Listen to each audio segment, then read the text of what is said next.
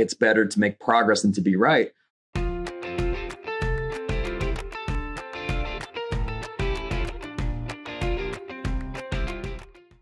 Hi, everyone. It's Kara Goldin from The Kara Goldin Show, and I'm thrilled to have my next guest today. We have Michael Mogill, who is the founder and CEO of CRISP. And maybe you aren't familiar with CRISP, but you probably have heard of his podcast called The Game Changing Attorney. He also was a best-selling author of a book by the same name, and a little bit more about CRISP, but basically they help other law firms do basically grow. I mean, there's no other way to look at it. And we'll talk a little bit more about Michael, how he came up with the idea, how he decided that this was a white space in the market, and really how he's grown to really be the guy that helps law firms really get their messaging out there and stand apart from the competition to grow into not only extraordinarily fast, but also attract high value clients. Michael also, we were introduced to each other by John Ruhlin, who is amazing. He was just speaking at one of your conferences as well, Michael, and just told me how much fun it was and how much energy there was in the room. Gary was also, I guess, speaking there too. So we'll have to hear a little bit more about that and sort of what occurred at that conference. But anyway, thank you so much for being on, Michael. Welcome. Thank you for having me. Yeah, absolutely. So you're in Atlanta, and you and I chatted a little bit. You were saying that you got to try Hint, and you've got kids that are trying the Hint boxes as well. I love it. So great. So talk to me a little bit about you as a kid growing up. Did you always know that you would be doing what you're doing today, and that you could influence and really help so many people build their businesses? So the short answer is no. I will say, and I've joked about this before, that I was born like 10 years too late, because growing up as a kid, I loved anything technology, anything tech. And I was the type of kid where I even learned like HTML, but we didn't have a computer. So I'd buy an HTML book and I try to just learn it without a computer. Isn't that amazing? We'd go to the library, we'd get these books, and then I just would learn it, just kind of trying to work with it in the scripting. But when I was a kid early on, I think one of the first businesses I had was a web design business. So I was 13 years old, and we've had clients like anything from like a tutoring company to a martial arts business or whatever it is. They'd come in, like my mom would let them in the front door. I'd be sitting there developing their websites. But I was 13. So this is right when the .com boom was taking off. And that's why I'm saying, I wish I was born maybe like 10 years earlier, because as all this stuff was happening, I was just so young. And I didn't realize at the time how, I guess how unique that was, if that's a way to put it, as far as like having a business at that age. But, growing up, I think it was just, I was always gravitating towards something entrepreneurial. And where it caused me a lot of trouble was because it kind of was outside the norms, like growing up as a kid and going through school, elementary school, middle school, and so on.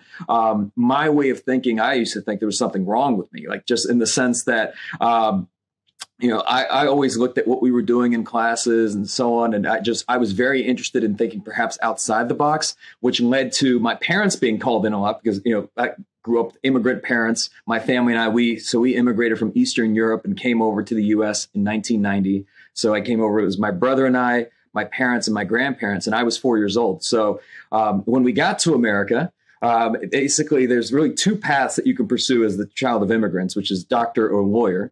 But entrepreneur was very much something that I think was not understood. And it took, I think it took a while for my parents to come around to that. But, to bring it all full circle, yes, I think I was entrepreneurial, but I did not know like that I was that like entrepreneurship, as you know, back then, it wasn't Shark Tank, like that wasn't very much popularized. And when I was starting a business, I didn't really, I mean, to me, it wasn't about business cards or titles.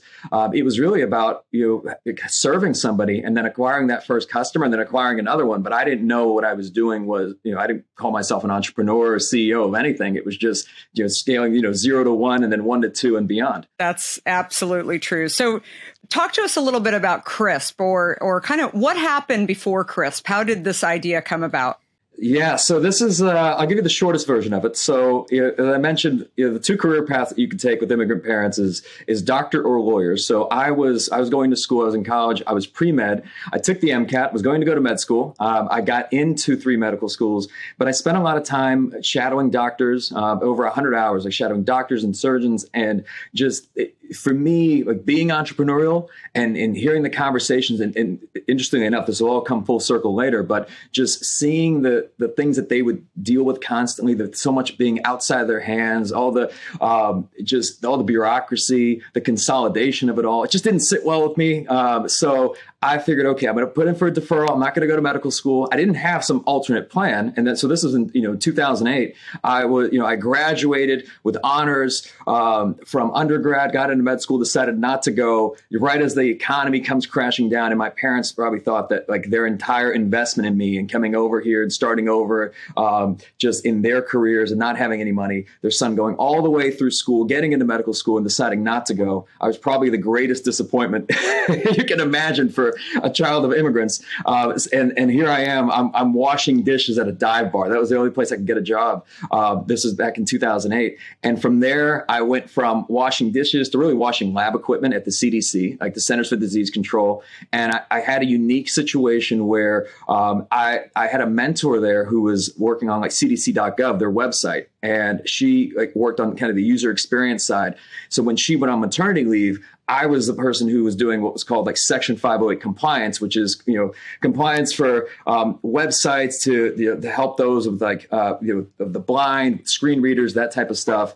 And that allowed me to do a lot of web development work, but I didn't know what I wanted to do. I knew I didn't want to go to med school. I wasn't sure if I'd go back to school and either, go to graduate school or get an MBA or something else. So I just figured, okay, well, let me just start learning, picking up some skills. And I'd read different books on coding. I'd learn PHP and JavaScript. And then I started learning about finance and just, I would do something productive because, it really came down to, I didn't want to sit in traffic, and the commute to get to the CDC was, about an hour. So I figured if I could just get there an hour earlier, I'd skip traffic and then I could study. And then if I stayed late, I'd skip traffic that way too. So I just wouldn't, spend a lot of time in the car. So that's where I did a lot of that learning.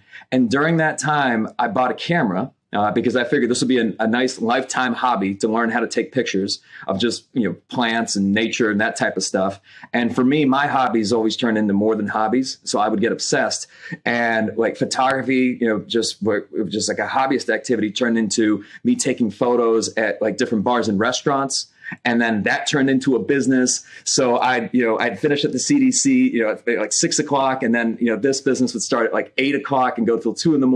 And then I'd get home, I'd process the photos. And then, and then I'd go, back to work at the CDC. And that eventually, turned into a full-time business. So it was originally a photography company.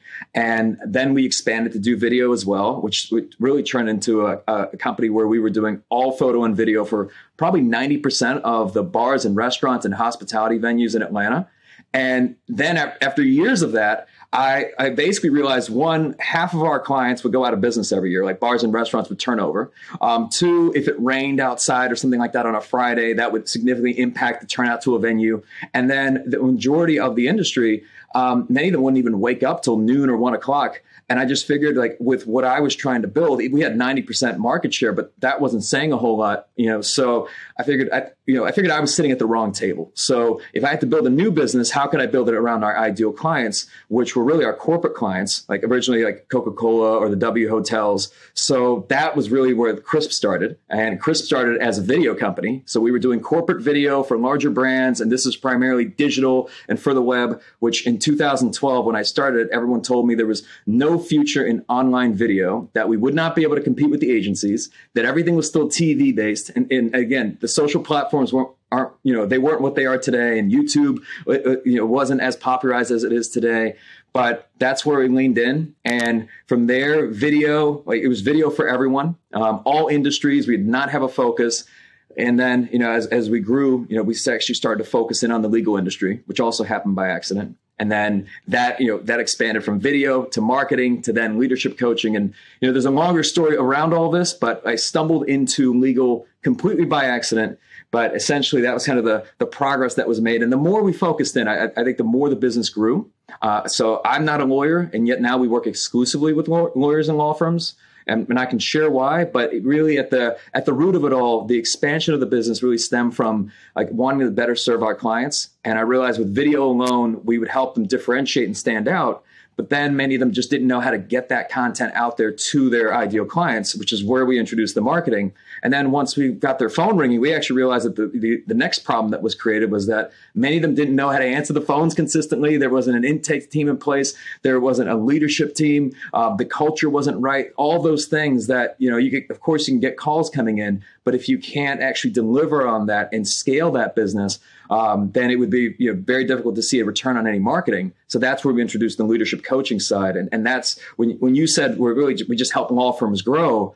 I'm glad you said it that way, because when we say we're a law firm growth company, people will say, well, what is that? And we say, okay, well, I think it really starts at the foundation of getting the leadership team right, the culture of the organization, the business development, just the foundation, everything operationally. And then you can layer on the marketing and the content. But I think most organizations like to start the other way. They like the exciting marketing stuff.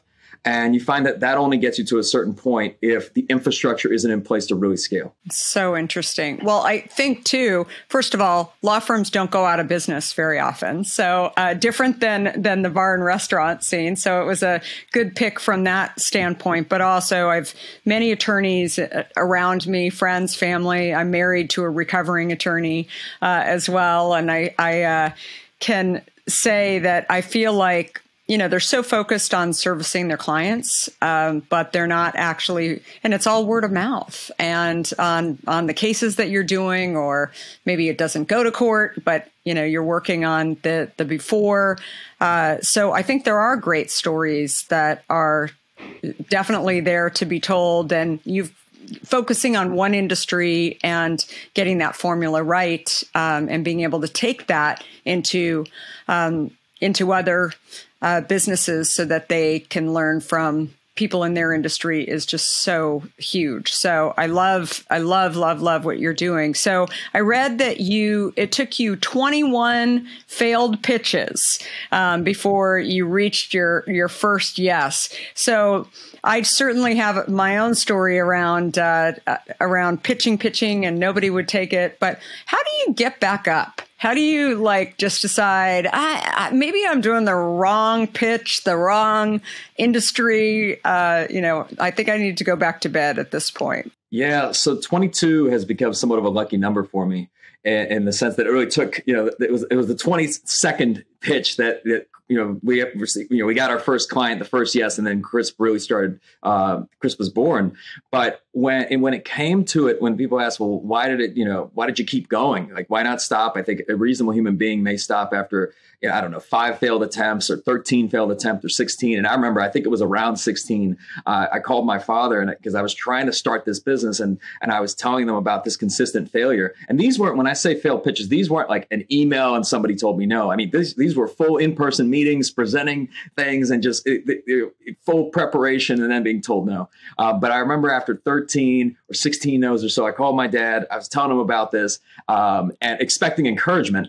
And he actually said, I think you should hang it up and go back to, go to medical school. But I understand that now being a parent of my own. But I think what kept me going was it was almost like there wasn't a plan B. And when I say that in the sense that a lot of people will say, well, if it didn't work out, you still had your parents and you could have moved back home and you could have done all this.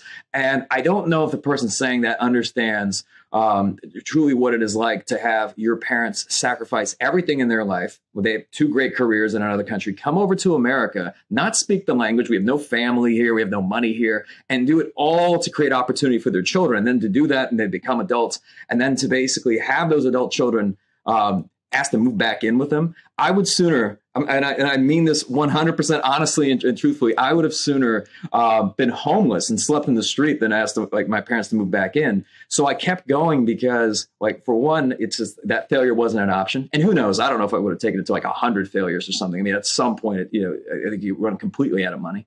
But what really did keep me going was I saw that there was a future in digital video. Like, over time, I guess my confidence has grown in being able to get a sense of where industry trends are going. And I was starting to see that although a lot of the people that I was speaking to didn't really see that same future that I did, I did see that there was something there, and there was obviously something brewing. And then also just in a lot of the small businesses that I would approach, they all had very similar challenges. They were in very saturated competitive markets. They were struggling to stand out and differentiate. They couldn't compete. They didn't have the same amount of resources as the large players in their market, so they couldn't do things like TV and radio and billboards. And yet they cared deeply about serving their clients. So how were they to stand out and differentiate? And I saw this lower barrier to entry, particularly on social media. And for them to be able to convey their story and be able to articulate, here's why we do what we do, not just here's the services we offer, but to be able to tell that to someone, that could really help to give them a competitive advantage where there weren't many for them. So that's what kept me pressing forward. I think it's just this true belief is that there's something there. And then I also have this, this has been a lifetime, perhaps, fear of mine.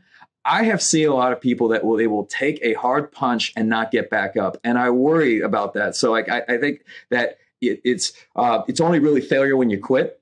And if you keep going, it's like that next iteration. I worry for myself what would happen if I actually would have given up. So that's what kept me going too. Because if I would have given up, well, then this whole entrepreneurial dream ends, and maybe I do go back to school, and then maybe I do end up doing something that may not be in alignment with either my purpose or what I really enjoy doing. And if I couldn't make that work, would I just spend the rest of my life resenting, not giving it a full shot? That's so great. I think in many ways what you described too is actually having parents who, had their own challenges, right? And you seeing that, even though your parents want a better life for you, clearly, and don't want to see you fail, I think you seeing that they were able to push through and do something pretty large. I always think that when we go through challenges, whether it's immigrating to a new country or go through challenging times, kids are sponges, right? They pick up on that. I don't think it's such a bad thing either, because it teaches you resilience. It teaches you perseverance and the ability to, keep pushing forward. I worry more for, my kids when things aren't going wrong, right? That when things are going to be challenging for them, are they going to be equipped like I was to be able to see challenging times. So I love that story for sure. So on the other side of the coin, I heard you once state that it's better to make progress than to be right. Tell me a little bit about that. So this is really kind of a testament to my evolution, what I believe as a human being. And there's been a great deal of evolution from the very beginning. And this is another thing I do not understand. And Kara, I'd even love your thoughts on this. I do not understand how anyone can achieve any level of success, and especially the people who bootstrap and really start from some ground zero. And then after having achieved that success can have any degree of just ego. I don't get it. And I say this because it is such a humbling process that you must go through with just, in building a business. And there's so much adversity and there's so much failure that any ego you come in with, I think, I like to believe you have that beaten out of you. So when you mentioned you saying like it's better to make progress than to be right, it really does stem from the fact of what's really the most important thing. And I used to be of the belief that it had to be me solving every problem and I had to be the guy or whatever it is. And that really, I think that led to a lot of, one, it slowed me down. Two, it created a lot of needless suffering and me kind of banging my head against the wall, thinking that I had to be the expert of things that were not my strengths. Today, it's the complete opposite. I'm asking questions. I've got amazing people around me. I'm listening to them. And it's less about my way and more about what's going to help to move us forward. And to be honest, I actually really don't even care that, if I'm right or wrong. I just care that we're growing and we're better serving our clients and that the team is more successful. So a lot of that is, a lot of people that have this ego, I think it creates blind spots. And when you are so guarded saying, well, I have to be right, you don't have the right type of conversations in an organization. There's not candor that's taking place, or there's always like the meetings after meetings where you'll have a meeting discussing an item, for example, and then people go on walks. And that's really where the real conversations are taking place. So I've tried to set this example, and I do it through almost like a series of consistent cautionary tales where I'm sharing all my, my failures and mistakes and bad decisions with our team and with our leaders to hopefully just encourage them to believe that being open and being vulnerable is really great for a team and great for a culture. And if we can prioritize almost like a bias towards action and just making progress of what's in the best interest, I always look at like through three things of like what's in the best interest of our team, our clients, and then of CRISP. And if it checks the box on all three, then that's the right thing to do. And if it doesn't check the box on one of those, then that it's probably not the right thing to do. But it's less about me and me being right and more about, okay, what is the path forward? Totally agree. So one of the things I should say, you've got a book and you've also got a podcast. I was on your podcast the other day, The Game Changing Attorney, and I love that you focus on storytelling and, content creation. I think so many times people, especially people who are maybe in more professional kind of roles like attorneys or doctors, but also CEOs, like they don't really pay attention to, they think social media is about pretty pictures and I don't know, like likes and followers. I don't know what some people think, but they don't really think of it as a place to kind of share what you are good at, what you represent, what some of your successes and how it's relevant. And I think through stories, that's how we actually help people, build some sort of connection to why it's important to listen or read or whatever it is. So can you share a little bit more about that and what you've seen around content creation? Yeah. And I think oftentimes when I would talk about the importance of storytelling and the emotional connection that results, sometimes people who have not seen this in play, they kind of roll their eyes. They think this is a cute thing to talk about articulating your why. But it really is a great business decision, too. And the reason being is that especially in spaces where people offer similar services or similar products, those stories are not just about the services you offer, but the reason why you do what you do. That's how these connections are formed. And those that form connections, I mean, those actually become the ones that become the followers, your audience, and then, perhaps eventually your buyers and then your advocates and so on. And I realized that if you do not give somebody a reason to care about you or your brand, then they'll gravitate towards the brands that do. So it's very, very important to, for example, we work with lawyers and law firms, and people always ask me, they're like, oh, that's, most do not have a very great perception of lawyers and law firms. And I think this is because of the exact opposite effect that most legal advertising is not story driven. It's kind of like, in a wreck, get a check, or call me now, or it's somebody standing on top of a semi truck. A lot of the TV advertising, I think, has created almost this level of distrust towards lawyers that's very different from the way people would approach a doctor, right? Like if a doctor were to tell you something, they'd say, okay, there's a level of warmth and trust there. They may not feel that way about lawyers. So they say, well, why do you help lawyers and law firms? And I think people really consider, well, who are the people that they help? Because when you look at like most lawyers and law firms, they're helping people that may not have access to justice. They're helping people that usually reaching out to them on perhaps one of the worst days of their lives. Someone has been injured, either it's them or someone in their family, and they're not able to cover the medical bills, or for whatever reason, or it's a dangerous or defective drug. Like, you do need some lawyers for society. I think it helps to maintain a level of checks and balances on corporations, and then also to help those in need. So for that reason, when we do work with our clients, each of them has a reason why they became an attorney. Like, that's really where we start. Like, why this? And, you were smart. You could have done something else. You could have become an accountant. You could have been something else. Like, why did you become a lawyer? And it's interesting because everyone has a very different reason.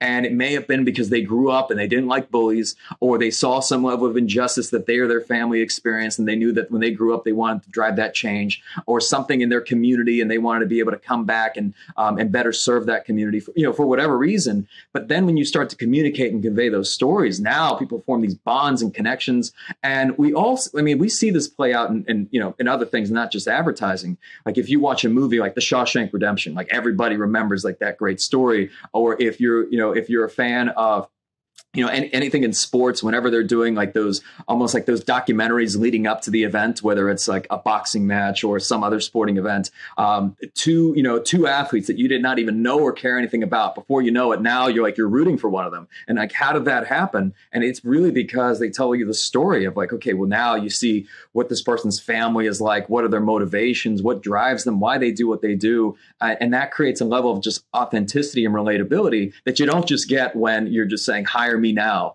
or reach out for a consultation. So I'm of the belief that people really buy why you do, more importantly than just what you do. And when I used to speak in the early days, I didn't want to share my story because I felt that I didn't want anyone to feel sorry for me. I didn't want to say hey, I'm an immigrant and I grew up poor and all these different things. But I realized that when I did share that, people would come up to me afterwards, after those presentations, and they would tell me they're also an immigrant and they also had a similar upbringing, and that they were able to connect with me. So I think in the absence of telling those stories, you're kind of missing out on a lot of those connections too. So it really just comes down to how can you authentically convey, here's who you are, why you do what you do. And I don't really believe that people truly will believe you unless they know the story behind it. I totally agree. Well, I loved hearing that at your last conference. I mean, you had people who weren't lawyers. Obviously, your audience, I'm assuming, is mostly attorneys. But why do you invite people in to speak who are not attorneys? I mean, what is kind of the strategy and thinking behind that? Because I think it's a good one. Yeah, I mean, so for one, I mean, I'm not a lawyer. That's interesting because in our industry, we're the largest law firm, growth company, and no one here is a lawyer. The reality of it is that we're not teaching, especially at our conferences and what we do at CRISP, we're not teaching them how to practice law. I think law school's for that.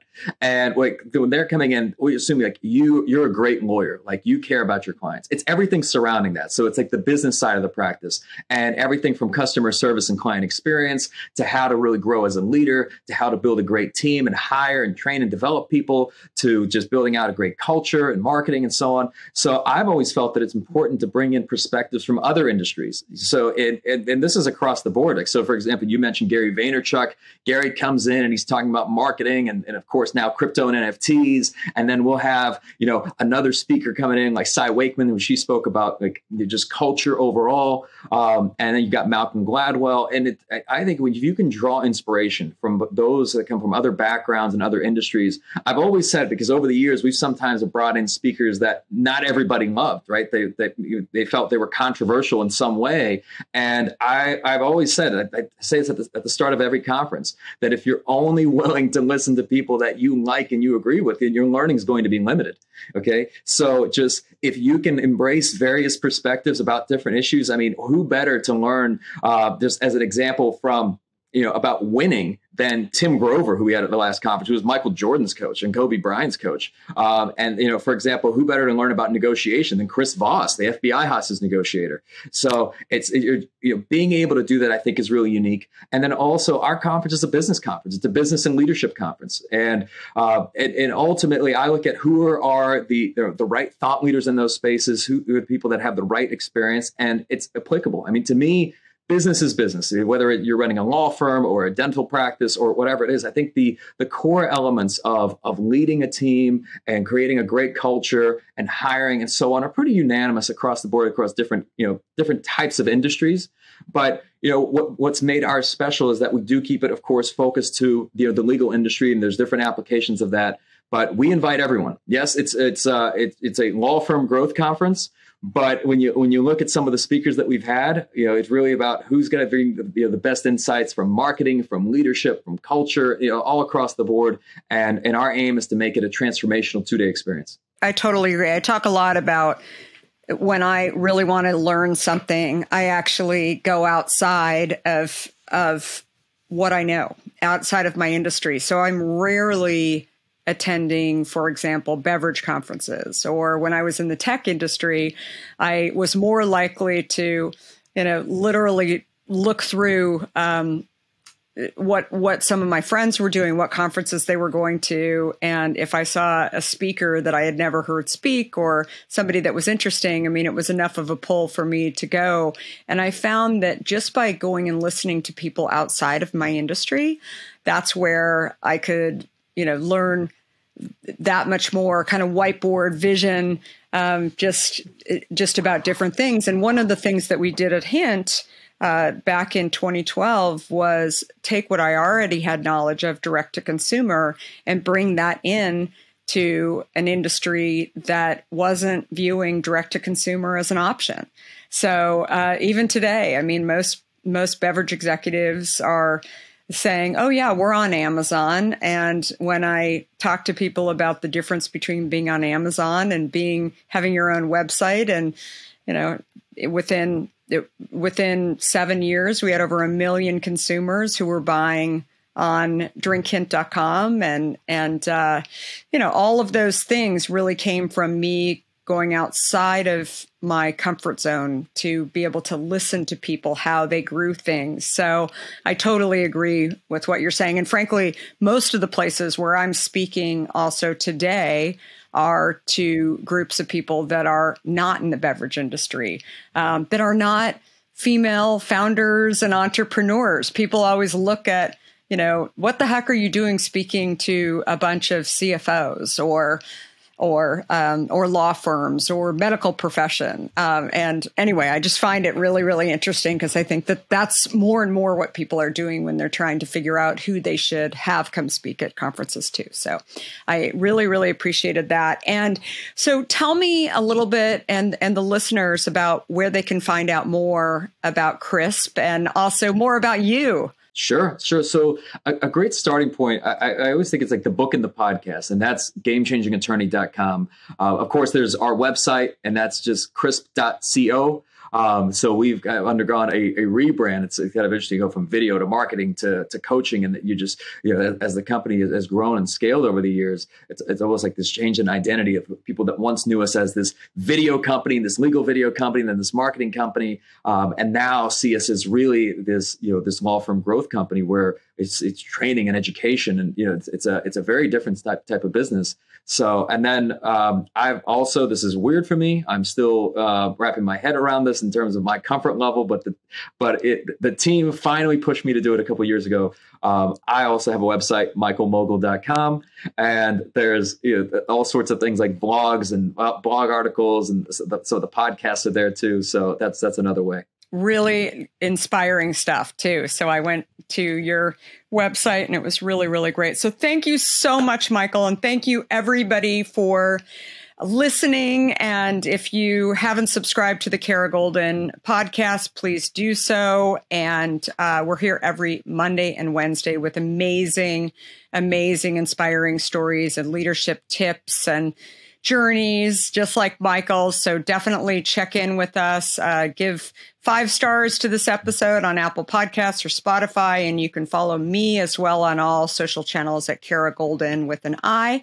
And finally, if you haven't picked up a copy of my book, Undaunted, sharing a little bit more about me and the story of building Hint, please do so. And of course, pick up a case of your favorite Hint flavor. I've got it right here, the blackberry. And hope you all have a great week. Thanks, everyone. Thanks again, Michael.